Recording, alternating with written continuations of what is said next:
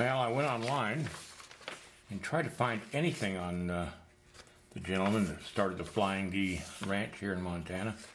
The Flying D is currently owned by Ted Turner, if you're curious. But these gentlemen, this gentleman here, helped start the Flying D the way it is today. It's one of the biggest ranches in the country, or in Montana. This is a shorthorn bull, and that's the type of cattle they raised. This is a picture of a shorthorn bull, and I don't know if I'm gonna put one in the background or not. I just gotta figure it all out.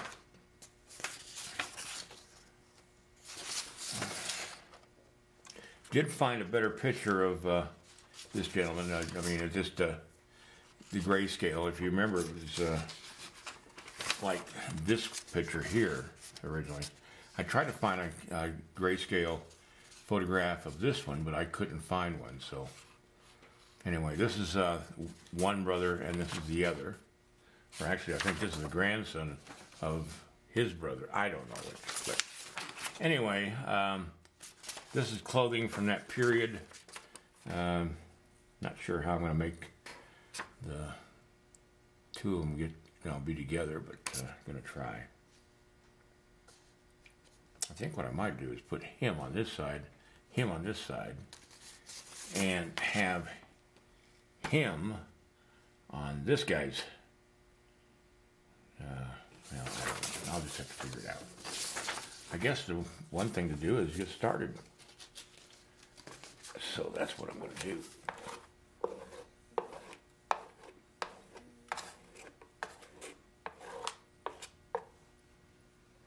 Draw this bull out in the back behind these guys.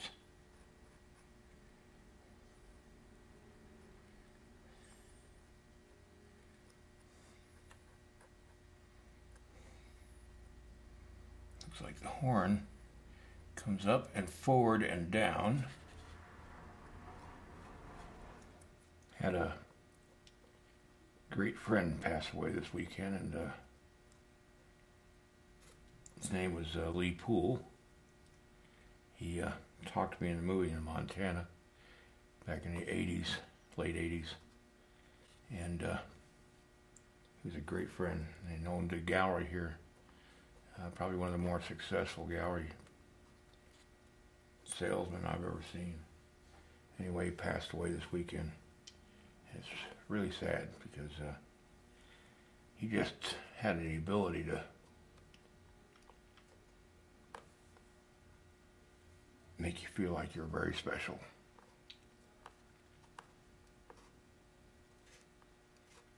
And has an inspiring spirit about him, so he's going to be really missed.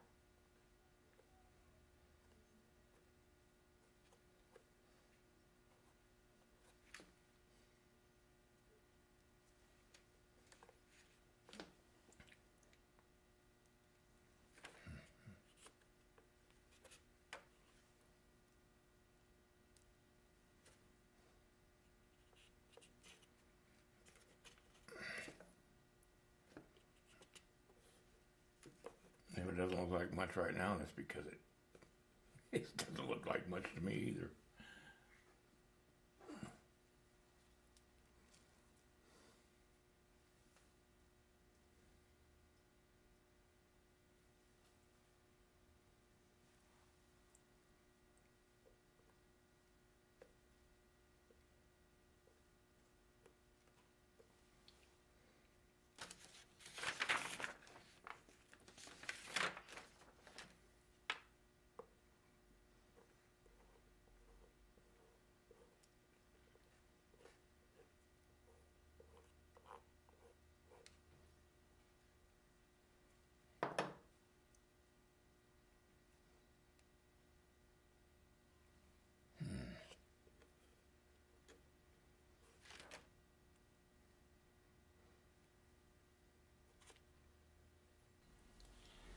Yeah, I was trying to move the head, and the head went flying.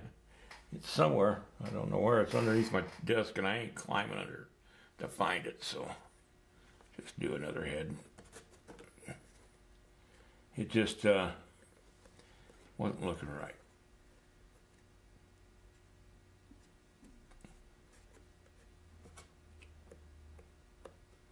Those of you who've done release know what I'm talking about when I say it's not easy to do a perspective.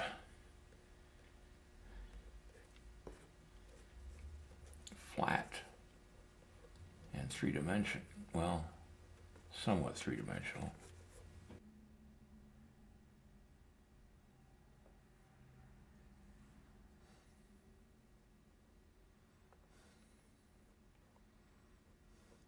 What I'm trying to do is have this arm and hand in his pocket, and his coat or his suit jacket kind of bent back and over the back of the arm to give some kind of like eye candy there. And then his other arm will be here holding in his hand, which will go about here, the money that they've got left, which is $4.58, I think it was. Wasn't very much money. And I'm thinking about putting the other brother in the background just a little bit further, maybe right behind this bull. I don't know. Gonna work something out here. That's what I'm thinking anyway, so we'll see if I can do it.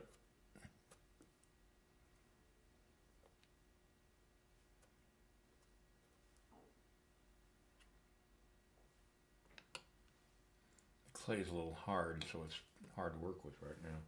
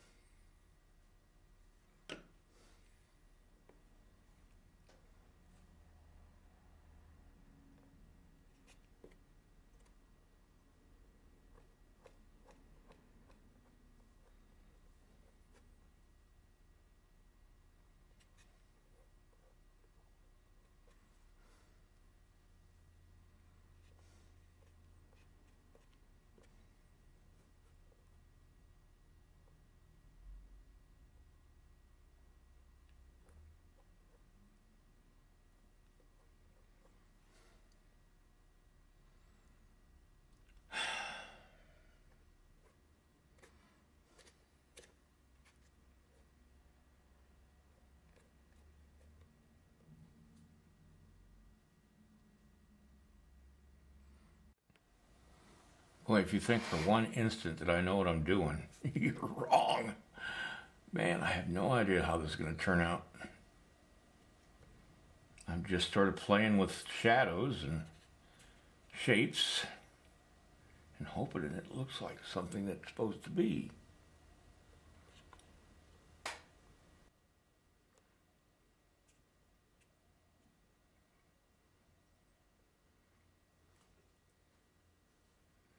I don't know.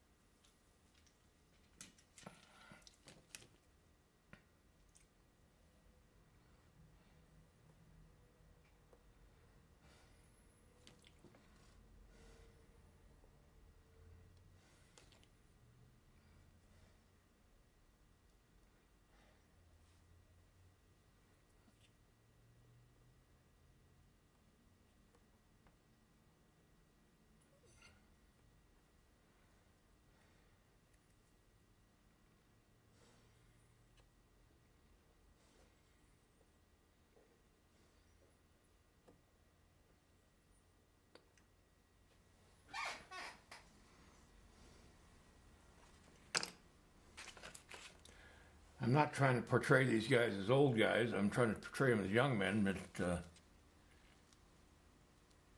with a limited amount of material that I've got on them, I'm pretty well left to my own imagination by using their pictures to try to give them the characteristics of the men that I have very poor pictures of. And one of the brothers always wore a hat and the other one never wore a hat, so this is the guy that I'm assuming was the guy that was responsible for the money. And he had slicked down hair, different than what people wear now. And I'm trying to show that.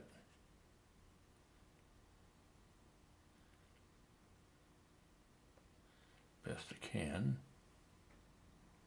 And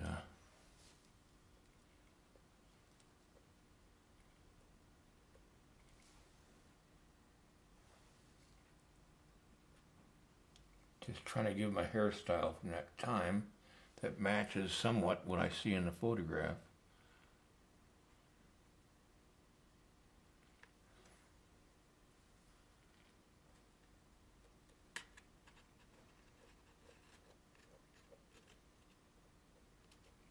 The key is not to get overdone on the detail, but put across the idea, I guess. Anyway, I'm going to probably call it quits on this for today, only because I want to do some more looking on the internet. And I just noticed some numbers on the picture that I might be able to put in the computer and maybe find something. I don't know.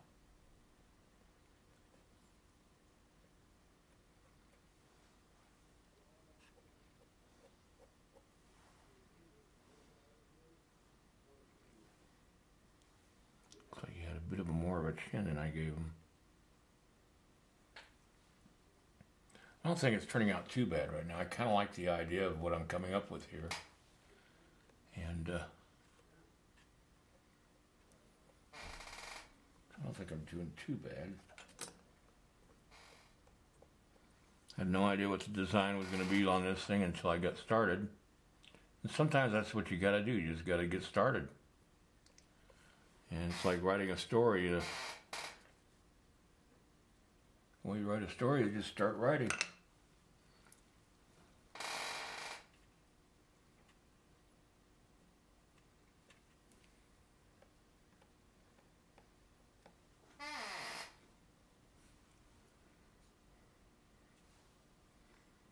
Now the other brother, like I said, wore a hat, and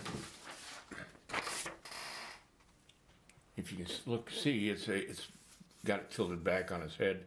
It was a typical Montana style hat from the turn of the century, 1900s. Charlie Russell wore a hat, something like that too. And so I'm thinking, gotta make a hat. I got to figure out how I'm going to do it and make it look like one without, well, I'll work that out tomorrow.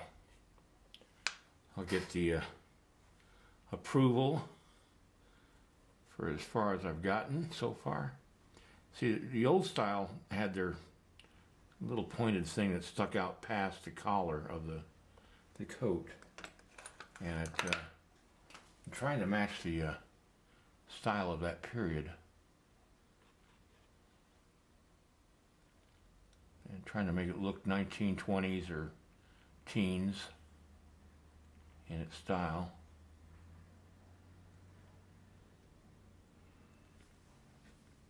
I think it's odd for a rancher to wear a suit. They wore suits to go fishing back then. So it isn't that odd.